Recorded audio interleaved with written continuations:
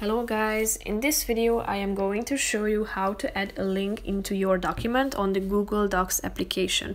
But first I just want to mention, don't forget to subscribe to my channel, because at 10,000 subscribers I am going to show you my whole YouTube revenue statistics and growth strategy, how to make money online. So let's jump into it. First of all, open the application on your phone. Then you should tap on the document that you would like to add a link to and click on it.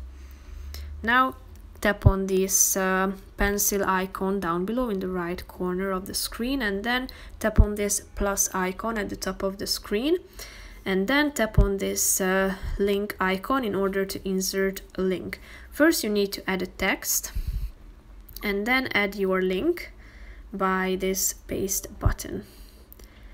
So now you can choose from these options down below, and then if you are done with it, just press the button in the upper right corner of the screen, this check mark icon, in order to insert your link.